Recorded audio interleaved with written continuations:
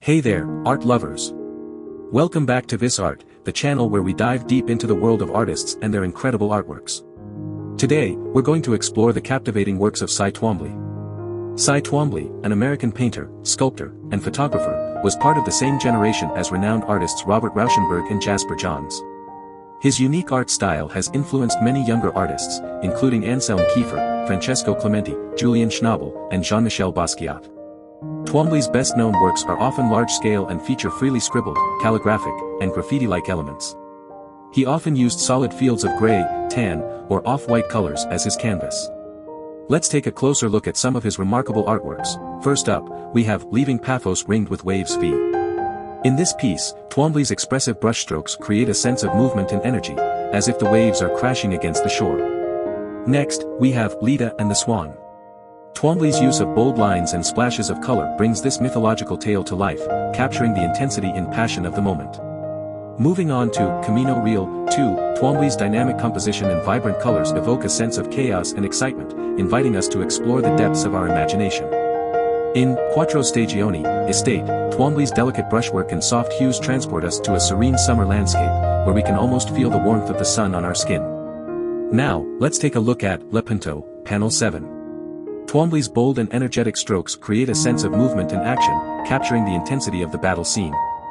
In Returning from Tonicota, Twombly's use of vibrant colors and expressive lines invites us to join him on a journey of self-discovery and reflection.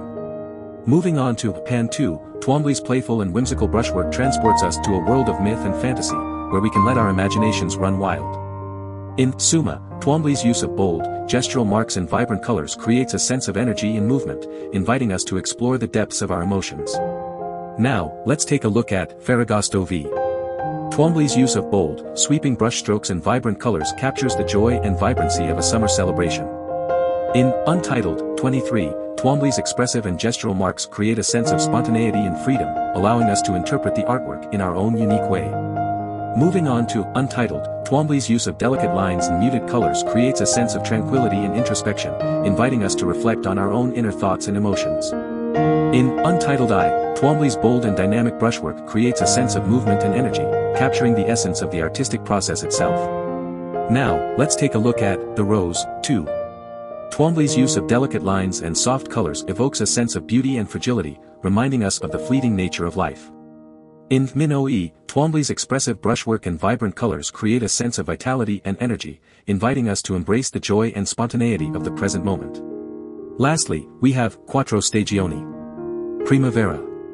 Twombly's use of bold, sweeping brushstrokes and vibrant colors captures the essence of spring, with its sense of renewal and growth. And there you have it, a glimpse into the incredible artworks of Cy Twombly. Stay tuned for more artist spotlights and in-depth explorations of their captivating creations. Thanks for watching, and remember to keep appreciating the beauty of art.